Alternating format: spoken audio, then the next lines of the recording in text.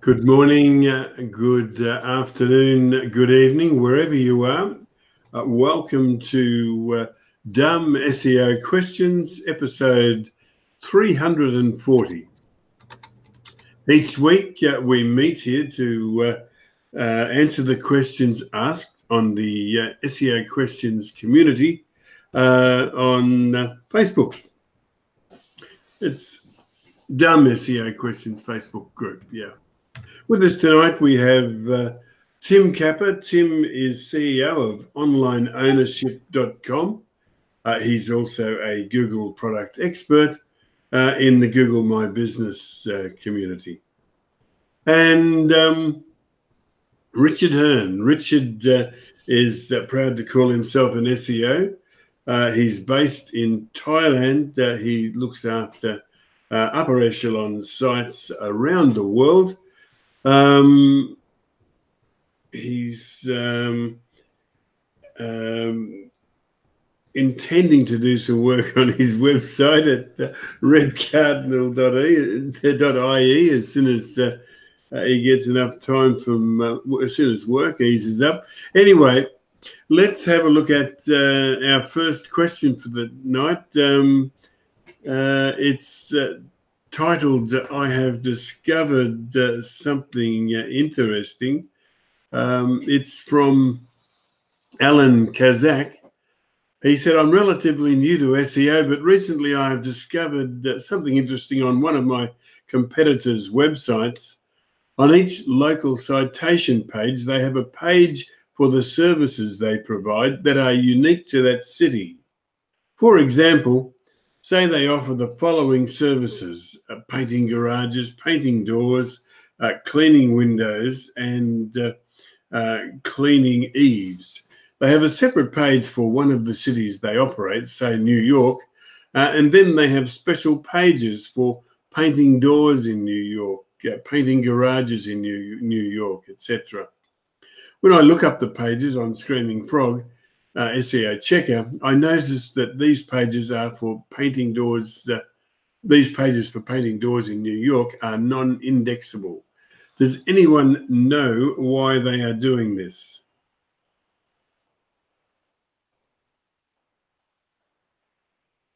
Well, they probably created them in the sense of originally to try and rank for painting doors in New York. What they ultimately came across then was, I mean, we don't know when exactly they were created, but what I suspect is they realized they were literally just duplicating their painting garage door pages. And they were just being treated as, you know, thin content and not being, you know, very well positioned. They may have also just, you know, heard about Panda and thought, we best, you know, no index these. That's if they are no index. I don't know if you checked, but you said it was from Screaming Frog. But yeah, I mean, it just sounds like duplicates of their actual service pages. So that was probably the reason why. They, you know, they could actually revive them. I mean, without seeing them, I don't know, but they could potentially revive them as long as they make them unique. So like painting garage doors in New York shouldn't be the same as painting garage doors in wherever, like, I don't know, Houston or something. They should be unique. You could make them unique by adding which particular contractor would service that particular area. So that would, you could bring in that. You could then display the team, the garage door painting specialists in New York, the team that deals with that. You could, you could make them unique in quite a few ways. But I suspect, without looking at them, they were pretty much all boilerplate, and they just weren't working. And when Panda rolled along, they got a bit concerned with that and no indexed them.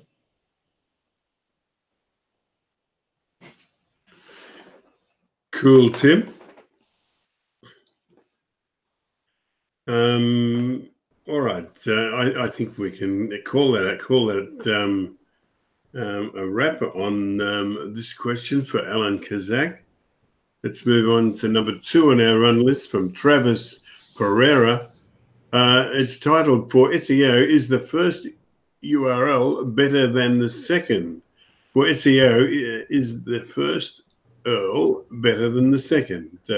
For example, www.website.com/shop-hats-men, www.website.com/men/hats. Thank you. Well, for me personally, the question would be, does this only sell men's hats? If it only sells men's hats and women's hats, then it would be shop hats men, shop hats women. If they sell other men's clothing, I would go with men's /hats, because then you can also use /jumpers, you can categorize them all nicely. That would be my take on that. Yes, well, the thing is that first URL, it would mean that if you like, everything would be at the root of the site, whereas the other way they're going to be folded down and easier for people to follow. I agree with you. Okay. Let's have a look at the third one on our run list. This one from Jose Fontanez. It's titled, "No Index Directive Will No Longer Have Effect." Since the No Index Directive will no longer have an effect on the robot's text file, how will you address to use no index to directories or folders? An important thing to mention is that we also want to disallow these directories. In a Google Webmaster blog post, I read that if I want to place a no index on meta or HTTP header, having a disallow on the robot's text, the no index will no longer take effect. And he gives the link to Google's update. They've suddenly discovered the Lord, and they're going to try and reintroduce standards around the robot's text file. Comments, guys? I'm just thinking one thing. I've never used the no index in robots.txt, so I'm not quite sure how it works. I'm very curious, what did Google do if they saw a file or a directory that was marked no index in robots.txt, but it was also marked disallowed? I wonder which one did they observe? Yeah, shoot me if I'm wrong, but I think the robots text file just blocked the robot's access to the page, to the URL.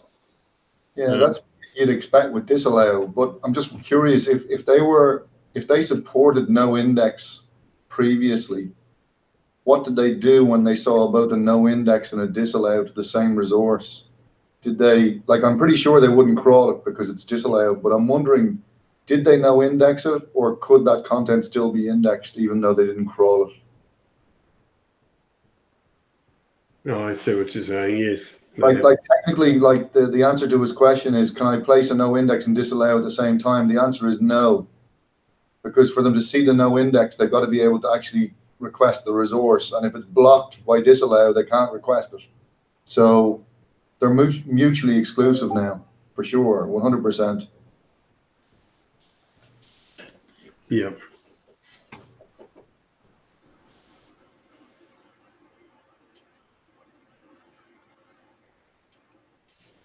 Okay, before we move on to the next, I see Masataki Wasa has just joined us. Masataki is a webmaster based in the UK. He lives in Wimbledon.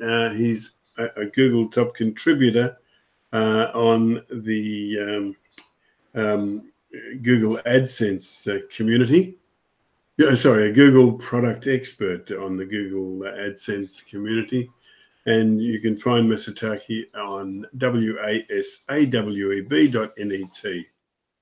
Our next question is number 4 on our run list from Scott Clark.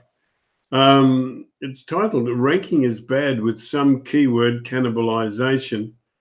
The question begins, scenario, full colon, brand.com with multiple product top-level domains. Multiple product. Oh yes, yeah, top-level domains. Product1.com, product2.com, etc. Ranking is bad. Some keyword cannibalization is clear. We are considering advising the client to merge all of these product sites to their brand.com TLD as subfolders to concentrate their SEO effort. My question, how much is Google's entity graph mitigating this issue? Is there markup we can use to achieve a sort of same as effect between these productx.com sites and a brand.com site? Edit. We have organization schema on several of the sites.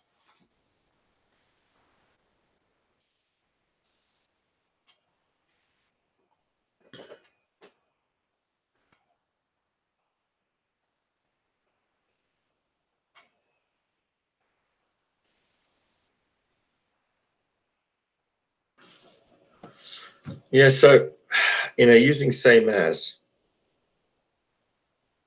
I've used same as a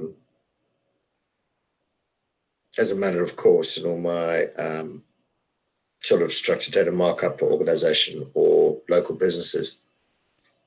I have never seen the same as that I've marked up working in the knowledge panel for that business. I don't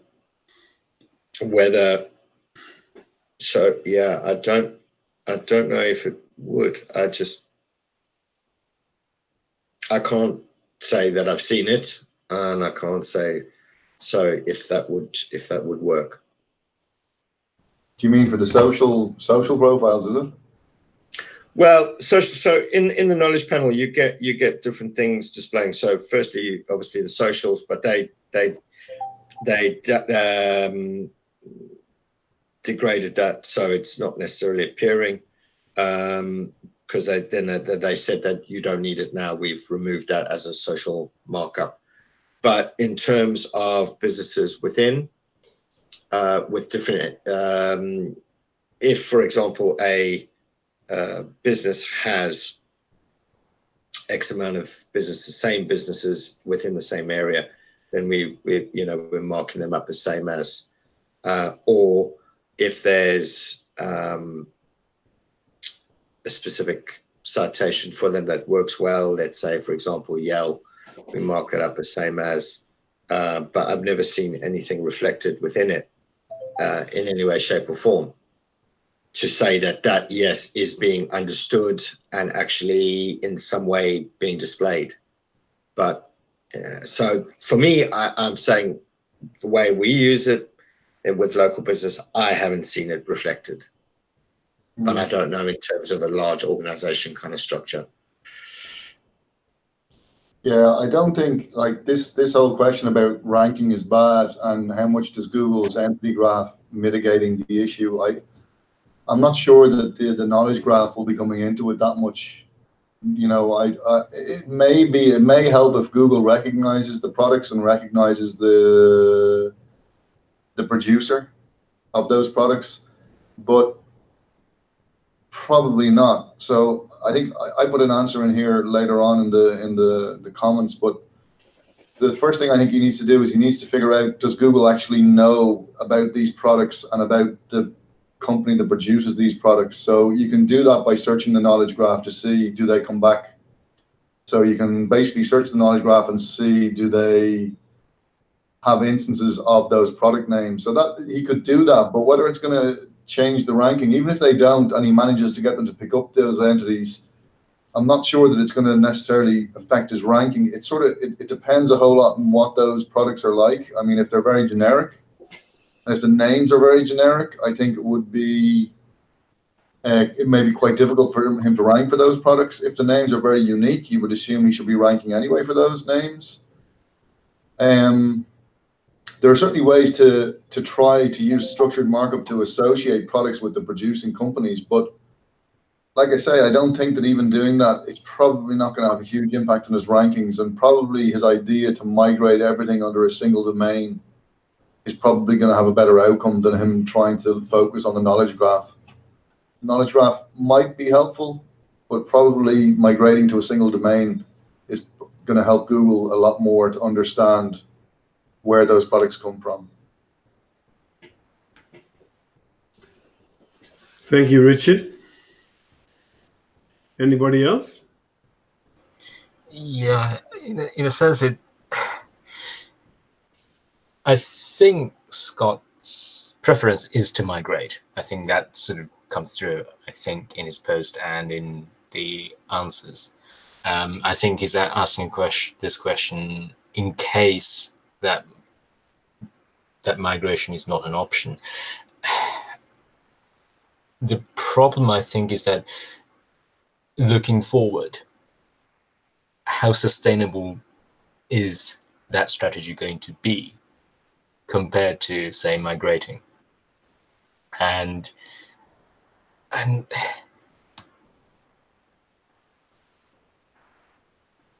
it's, I don't know how to put it. It's really hard, I think, for to see how product 1, product 2 would appear in knowledge graph and how that would continue to appear, and whether the knowledge graph appearing in knowledge graph, if it does so, is going to lead to more sales or whatever the ultimate outcome that we want. So I think it's a very tricky one.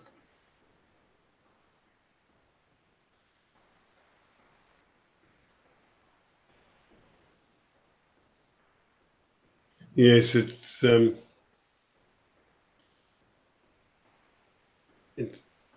difficult to be certain of your ground, isn't it? But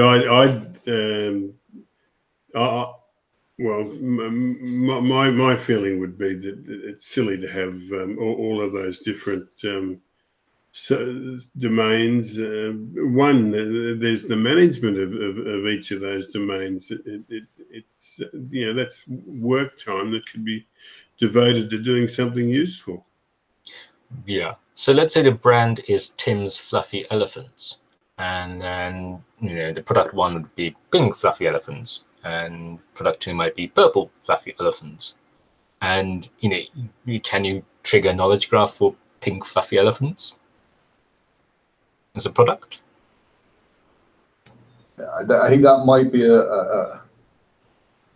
be a little bit wild in the assumption of what it is. You have to assume that these products, that they have their own domains, that they're brands within themselves. That's what I would assume. Like, I think most big companies that would do it this way, it'd be sort of like a bad example because they don't do it. It'd be like Microsoft and having a separate domain for Office and having a separate domain for whatever else they do, various other products. They do some standalone domains, but they tend to keep everything under their main domain. That's what I imagine this is, because it doesn't really make sense beyond that. I mean, if you're a small company and you're not well known and your products aren't well known, it doesn't make any sense at all to have separate sites for them, I think. So that's what I assume has been done. But I'm thinking more sort of something like Procter & Gamble and people like that, when they have different brands. They have, I don't know how many different toothpaste brands. you look it up and it's all the same company in the end. But they have different branded toothpastes, and they will have individual websites associated with those brands. But then that assumes that brand is well established. And having multiple brands within the same market, in a sense, is crowding out the competition. So if that's the case, then it makes sense to keep those brands. But then here, the indications are that they aren't ranking well, and product one, product two may be slightly more generic than perhaps is well-established branded goods. So I think that's where the issue is, in that if the products are or can be brands on their own and can be sustained into the future, then it would make sense to have a sort of big corporate side and then different brand sides. But if the products aren't capable of being sustained in that fashion, and then people may associate the product with the brand, the corporate brand. So, instead of having an individual brand that is sort of well established, it is some company's product. Then there's an association with the brand and product. Sort of there's a linkage. And in that instance, sort of putting the product on its own side, on its own domain, may not be the best strategy. Yeah, it really depends on the context, doesn't it? I mean, P&G, they have all those brands, but they actually don't want people to know they own all those brands, because people think that these are competing brands, but they're not really at all. Yeah, and OTAs are another example. Yeah, of course.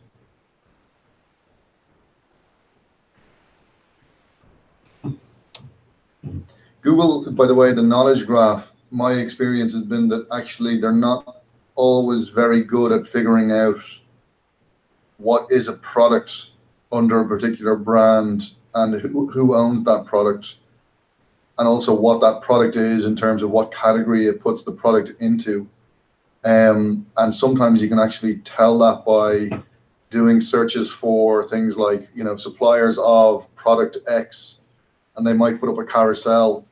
And when they put up a carousel, that carousel is coming from the knowledge graph. And when you start to dig into those carousels, then you can start to see, like you might see, even when you look for a brand search and there's a brand knowledge panel, and then they might show people also search for, and it's other brands, competitors, that's coming from the knowledge graph. And then you can see what the category is that Google has assigned that entity to, and you can see what other entities are in the same category. So you can use some of that stuff to figure out how well Google is picking up your products and your brands. But just don't be surprised, actually, if it's not doing a very good job of it. And isn't there an issue with products that the carousel might be from shopping rather than from? So didn't you get the ad? Yeah, no, I'm not displacing the knowledge graph. It's more for generic type of categories. You'll often get this. Like I'm not disputing it. Absolutely, you have to be careful. I'm not talking about the shopping carousel, but there is a carousel that sometimes will have brands in it as opposed to products that you with prices. These are like brands. So a lot of the SaaS software, if you do like, best CRM or whatever it might be, you'll see these. You may see a carousel. You may see a brand will come up and there'll be a knowledge graph brand on the right, and it might show people also searched for or similar something that's down low, and there might be 4 or 5 logos, and you might have a link where you can say click more, and that will then show you a carousel, which is actually purely into the knowledge graph. So that's what I'm talking about there. So it's certainly not the shopping stuff, but so I'm just wondering, what kind of queries people will be putting in. If you put in, if you want to know about airline company, you put an airline company name in Google, then it usually does trigger the knowledge graph and then the carousel. So they're showing all different other airline companies. But if you're looking for a specific product rather than for a brand, say, isn't that likely or likelier to trigger the shopping carousel, in which sort of, you know, so that would be ads based, wouldn't it? The shopping carousel. So I'm wondering how.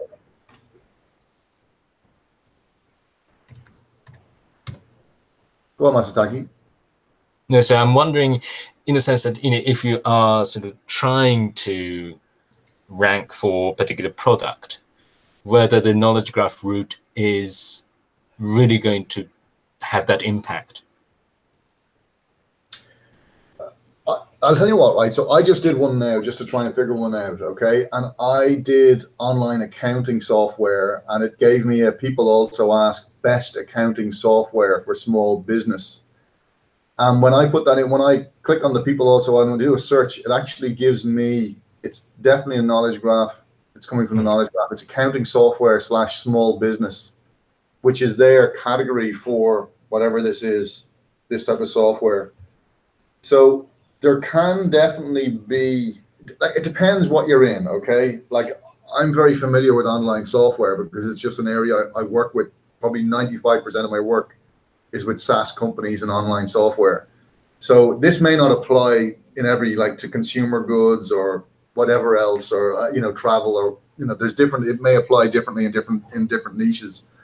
But for this, for software and online stuff, you can certainly trigger a carousel or results within the SERP that are coming from the knowledge graph.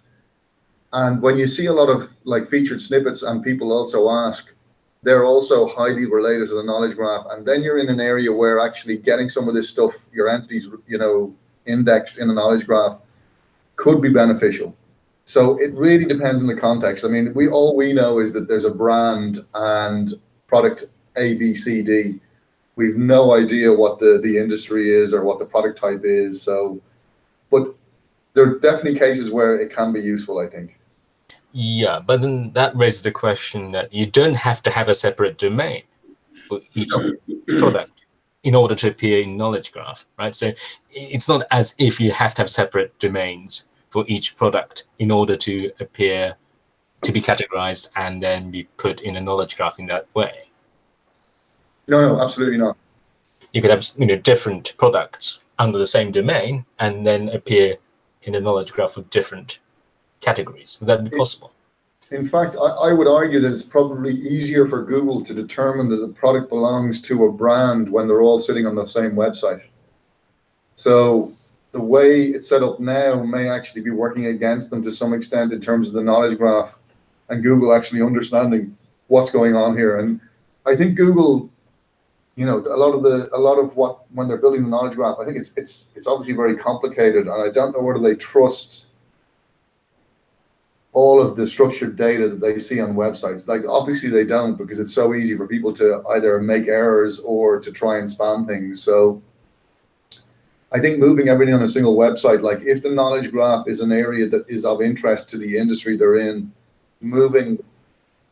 migrating everything under the same domain may be quite helpful in terms of Google understanding that this website belongs to this organization and these products are featured on this website and therefore also are associated with this organization. So yeah, I think that there's plenty of reasons why migrating to a single domain could be beneficial for most companies in this situation.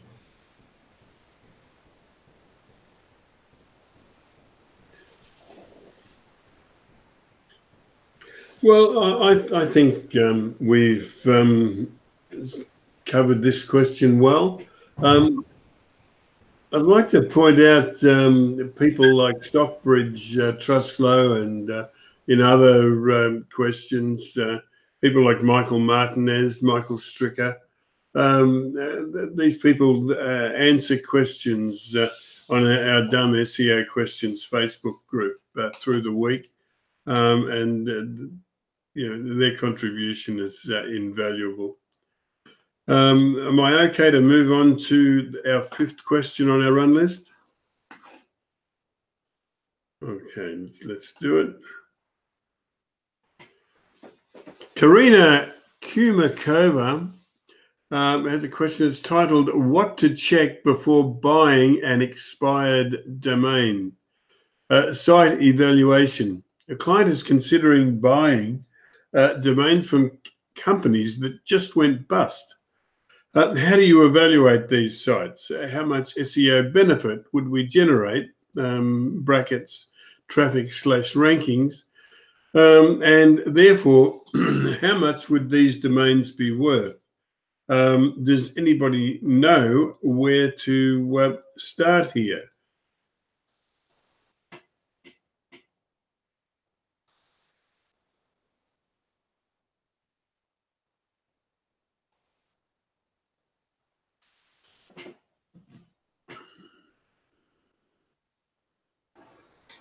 She provides more details in one of her comments. If you scroll down a bit. All right, let me see that. And one more, I think, yeah. Yeah, that's what the client wants to do. Okay, let's have a look.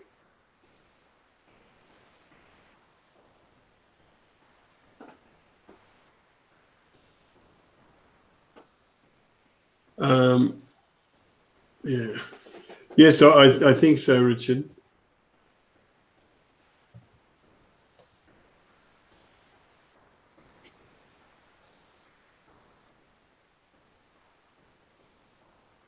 Richard is having bandwidth issues, which is really unfortunate because Richard has a lot to contribute in this area. I'm not sure. We'll see if you can hear me now. I'll just, I mean, there's a couple of things here just to mention on this, okay, is that if a company, from companies that just went bust, you've got to remember that if you take on their domains, you may also have people coming to you later on asking you for X, Y, and Z, like, please update my details, and why does my product X not work anymore? So just be prepared that there's some downsides to picking up domains from expired domains from companies that have gone bust. I still frequently, every day, I get multiple inquiries, people saying, where do I register my product? And I'm there, well, like, look, I've owned this domain for 4 years. So obviously you're looking for something completely different. It's, I don't know what, I can't help you. They mentioned about SEO benefit from domains. I think there is some, you can get some SEO benefit from expired domains, as long as what was on them and the links that you're redirecting in some way, that they're redirected in a clever way. If you just buy domains and redirect everything from those domains to your homepage, I'm not quite sure that you're going to get much value out of that. If you can redirect it like a page-to-page basis, you might get some value if the pages are very, very tightly aligned, as in the old page that was on the site and your page. But one thing you should think of, not just SEO benefit, is traffic. Like, if the companies that went bust are in the same industry and the same like target market that you're in, and if those domains still get traffic, which they may well do, especially if they're older domains, that people may still go to those companies not knowing that they're gone bust, you can actually pick up the traffic, and the traffic can be very valuable because it's highly targeted, and it's traffic you'd pay quite an amount of money for to get via AdWords or other channels. So it can be worthwhile looking into the traffic. And most expired domain marketplaces, they'll give you an indication of how much traffic. It's normally a very iffy figure, but if you see that there's thousands or tens of thousands of visits per month to a domain, and it's in the same niche as you, as long as it wasn't owned by someone else in the intermediate period between the company going bust and you looking at it, you can maybe pick up some of that traffic and you might be able to convert it. So for the investment in a domain, which could be like $10 or $20, you may be able to get some decent traffic from the domain. That's just something to consider.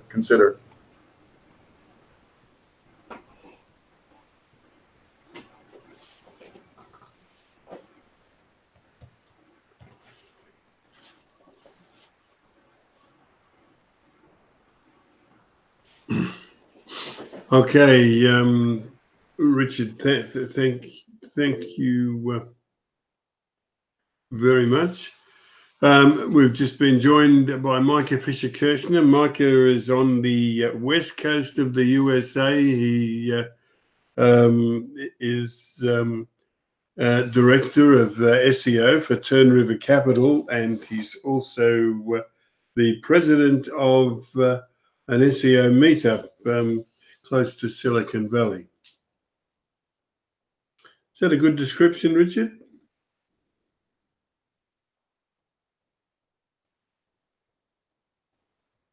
Don't tell me I'm alone. Okay, let's look at the sixth question on our run list. This one from Sorab Rawat. It's titled, "Can I use FAQ schema for blog/article pages at the end of content?"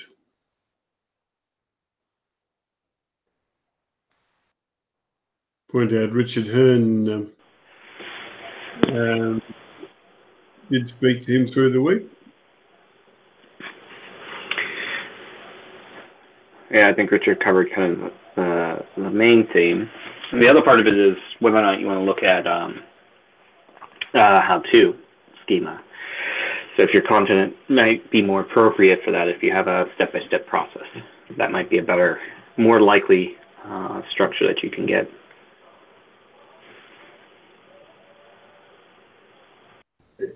It's funny, the guy answered, people are using this trick.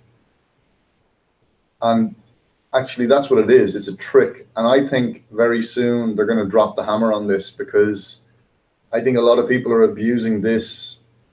They're like, the guy is saying that what he's, look, if I add 3 to 4 question answer on the same blog topic at the end to get click-through benefits.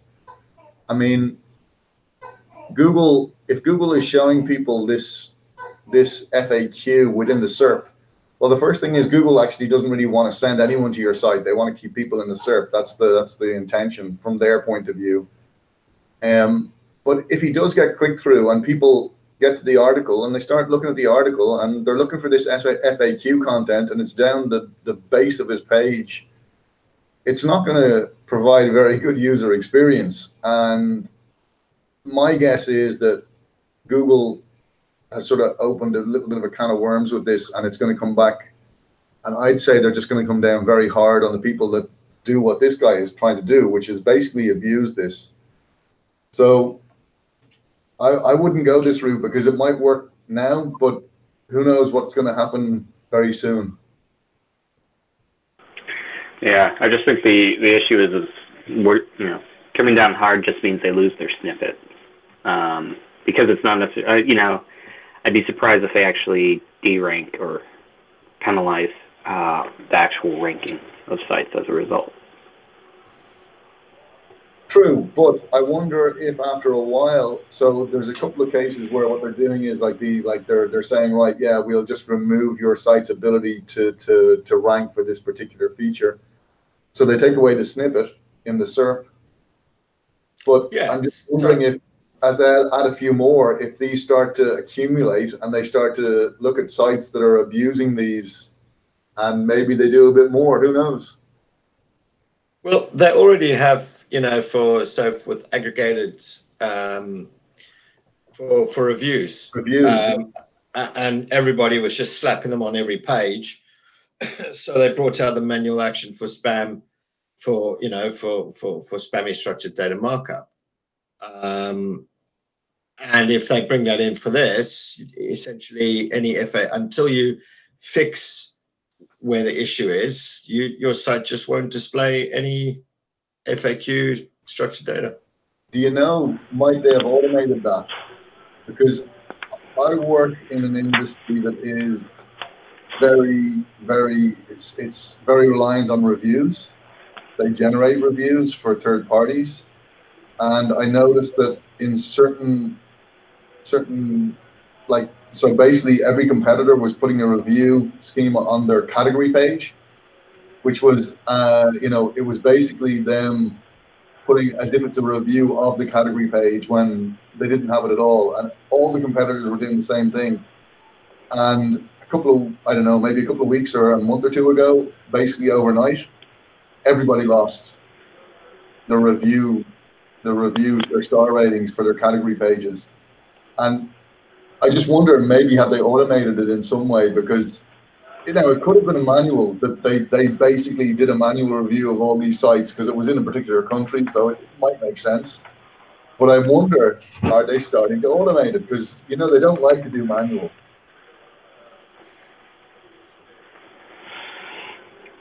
So yeah.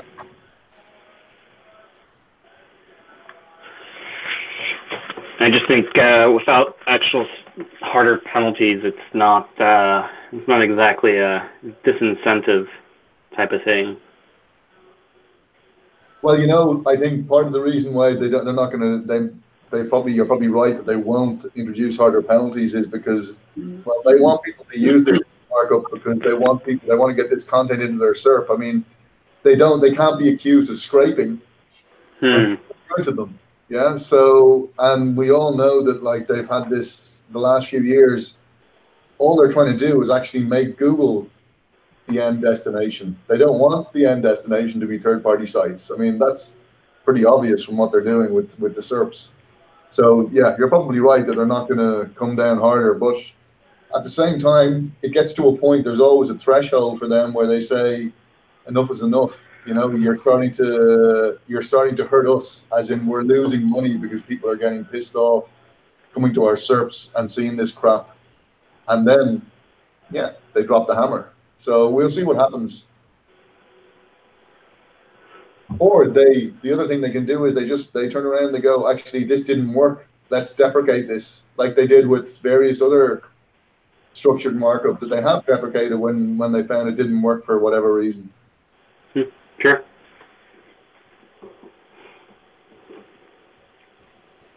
The other thing I don't understand, why doesn't this guy just create his own FAQ pages if he thinks that this is a good way? Why just add it to the end of an article? Maybe build a new article which is based on FAQs. It's probably because he already has a page that ranks and he wants to just get the additional FAQ layout to show up. Yeah. This is where this all falls down, though, from a user perspective. If something ranks, I don't know. Maybe you can get the best of both worlds. I don't know.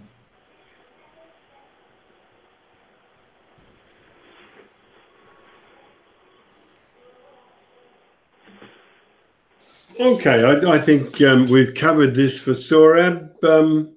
I know if I click this button, we're only going to see one thing, and that is thank you for watching, which means that we've done it again. We've answered all of the questions asked on the Dumb SEO Questions Facebook group. We'll be back at the same time next week to do this all again.